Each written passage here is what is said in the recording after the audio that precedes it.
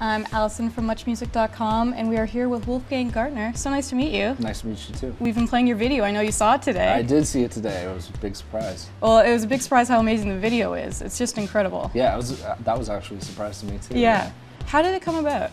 It was just magic. It just dropped into our lap. I mean, I made the song, and then a couple months later, this guy Ryan McNamara, I think is his name, from LA. He's a video producer, just liked the song so much and felt so strongly about it that he made this video for it and sent it to us, and we were all blown away and had him fix it up a little bit, and it became the official video for America.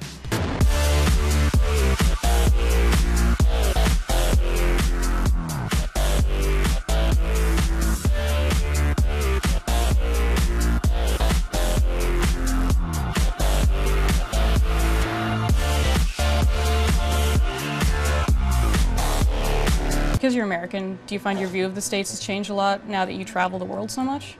I love the States more every time I leave the States. Yeah. Yeah, I mean, it's not because I don't like other countries, it's just the US is home for me. Right. You know, that's where I belong, that's where I'll always be. Despite the problems, despite some of, despite the fat people at Walmart, whatever, I still love it, it's still my home. Do you often have visuals? Like, do you have a story going on in your head when you make a song? Not often. Most of the time what's happening is I'm kind of visualizing how it's going to work at a gig. So basically I'll have a picture in my head of the last good gig that I played, not just the last gig that I played, but the last really good show that I played. And as I'm trying to write music and trying to write melodies and writing the drums and everything, I'm thinking, okay, how would this have gone over at this show? And I'm visualizing it and trying to think of it in that context. So that's usually what's going through my head. What makes a show good for you?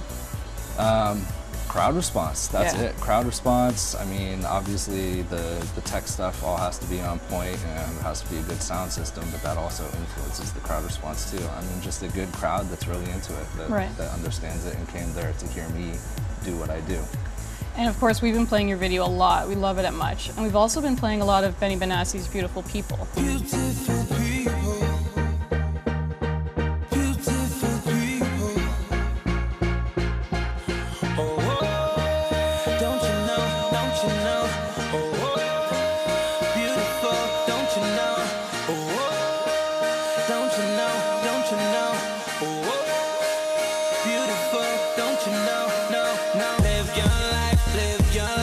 You guys are two DJs that we've been playing on a mainstream station a lot, and you don't always see that. Yeah. Do you think DJing and electro music is getting more mainstream? Oh, can you notice, because you're always in it? Oh, definitely. Yeah? I mean, in a huge way over the past couple of years, especially with people like, David Guetta. Yeah. He was kind of like the catalyst that helped open the door for a lot of other people like myself to sort of enter that mainstream realm of dance music.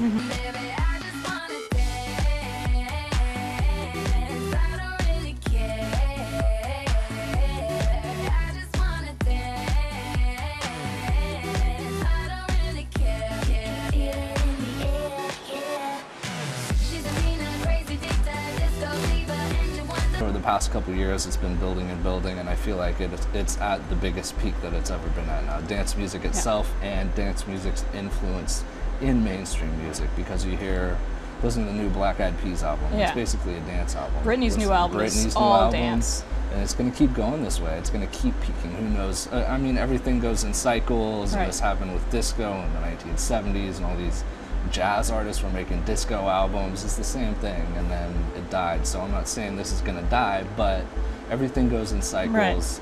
I don't take it for granted. It could all disappear tomorrow, but I think we have another few years of really good times ahead. One of your probably best known remixes is 3, is Britney's 3. Yeah. Have you listened to her new album? Do you think you're going to remix anything from it? I have not listened to her album, and I think there's one single that I heard like 30 seconds of on a music video while walking through a room in a house somewhere. So I'm kind of out of the loop right now, just because I've been on tour so long that I haven't really been able to like listen to anything. But I heard that there's like dubstep on her album. Yeah, there is. And yeah. Well, because you worked with Will.i.Am and he worked with her on that album. Oh, okay. So that's probably where that comes from. Yeah. And your song with Will.i.Am dropped today. Right. It's great. Thank How you. did you get hooked up with him?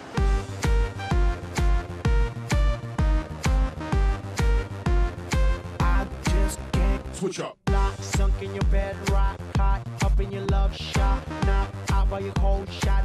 I'm stuck in your head. Switch up. Can't get out, I won't quit, making me feel. Give it to me, I want it all. I actually made that song just as an instrumental I made that in, I think, October of 2009, and then I sent it to my manager, and we both kind of talked about it, and it was a little bit boring as it was, and had a lot of space in it, and we thought it could use a vocalist, and Will had been a fan of my music for a while. Obviously, he's a DJ, DJs in his spare time just for fun, obviously.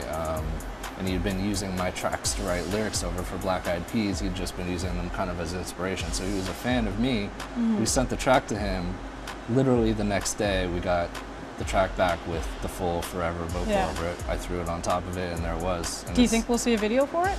Oh, definitely, Yeah. We're in the process of shooting. Do you think you'll be in the now. video? I will be in the video. Yeah, that's very cool. Because he called you in one interview. He called you an anomaly. He's a DJ, a musician, a fan of music, a hater, a lover. I saw that. That's big. That's big, yeah. That's a lot to live up to. Well, I read the hater part. I was like, what? He's calling me a hater? But then if you read the whole thing, Yeah, he like, said it's a good thing. it's very poetic. And Yeah. that's totally Will. Like, the way he talks is just, yeah, his brain works in a different level than most people. You think you'll be working with him again? I would, yeah. Yeah. I would. Very cool. And in the song, he talks about DJ AM, and you mentioned David Guetta earlier. Yeah. You've worked with deadmau5. Is the DJ community a tight-knit one? It is. It actually is. I would think it'd be competitive, but you seem to work with a lot of your counterparts. It is competitive.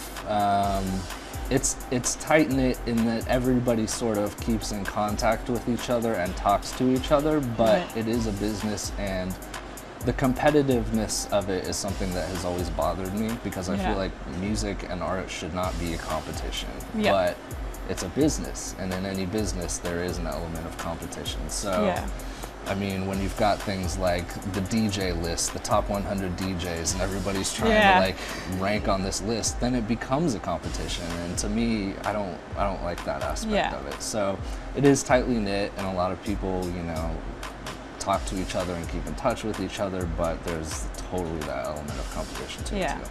And I think I just used the term DJ to describe them all. And you're okay. Are you okay with the term DJ? Yeah, using I'm a DJ and I'm a music producer. Because there are some of your counterparts are against the term.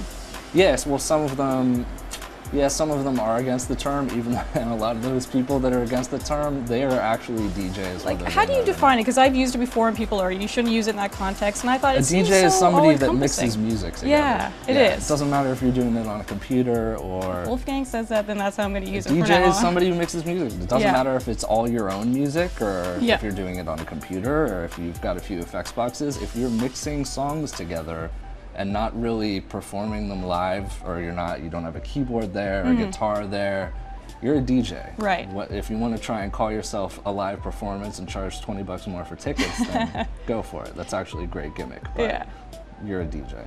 You were saying live sets. You were talking a little bit on Twitter in the past few days about using CDs in live sets. Yeah. What is that? What do you mean exactly by that? You just DJ shouldn't be using CDs. It should all be electronic. No. I was actually talking about exactly what you just said. Like, where is the line drawn between a DJ set and a live set? Because a lot of artists at these festivals, a lot of DJs are getting billed as live next to their name. But you go look at what they're doing, and they've got a computer and they're mixing music together. So where is the line drawn? If you have a computer and you play all your own music, is it then live? But you're physically there, so it's not live? Yeah, it doesn't really make I don't sense. understand. That's all I was saying, was like, where is the line? Right. And nobody really knows where it is right now. Yeah. It's just sort of become a gimmick, and I think promoters and agents are trying to use it to raise ticket prices.